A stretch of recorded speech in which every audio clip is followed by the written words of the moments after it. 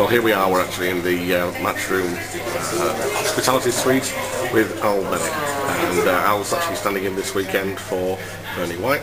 Al, how's it going? It's going very well, thank you very much. I'd much rather Bernie had been here. I was thoroughly enjoying the experience of challenging these lads and making sure that they all do as they're told. Fortunately, they've all behaved themselves up to now. Okay, that's good news, is it? So, how are you enjoying this year's event? Very, very good. I've been here for the last few years, but this is the first time I've been involved directly with the event, and it is definitely a big experience. Okay. I didn't realise how stressful it could be. So did you expect Europe to be where they are now, which is with a nice little 4-game lead? It's a very handy lead for them to have, but you can never underestimate the Americans. Well, is it what you expected at the start of the event? Looking at the scoring, I think the teams are very, very evenly matched. But at the end of the day, it's the Americans who've got the experience of playing on the PBA Tour primarily, and I think that they've probably got the best arsenal when it comes down to the final push.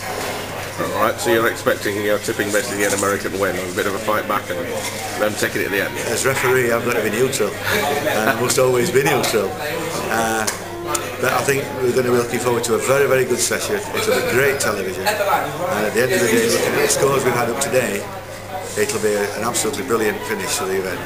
Thanks a lot, Al. Cheers now. Thank you.